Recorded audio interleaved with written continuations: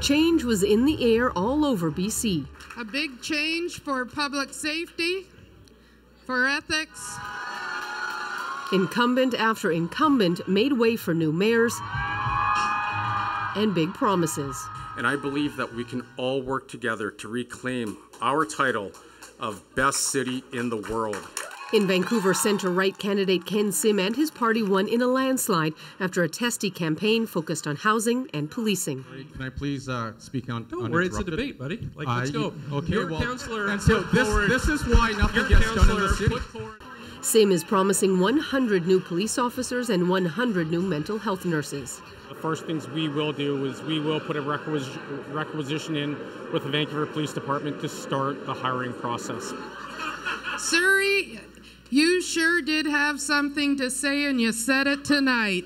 Policing was also a hot topic in Surrey, and the new mayor is already working to reverse the decision to switch from the RCMP to a city force. I can tell you absolutely the cost savings staying with the RCMP so far exceed moving forward with a municipal police force.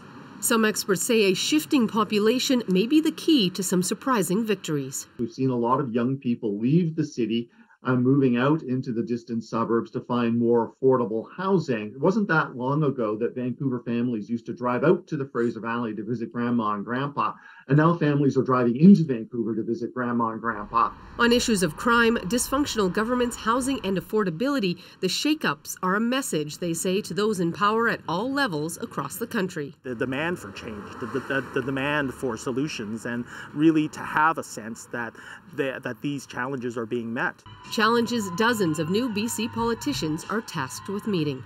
Susana da Silva, CBC News, Vancouver.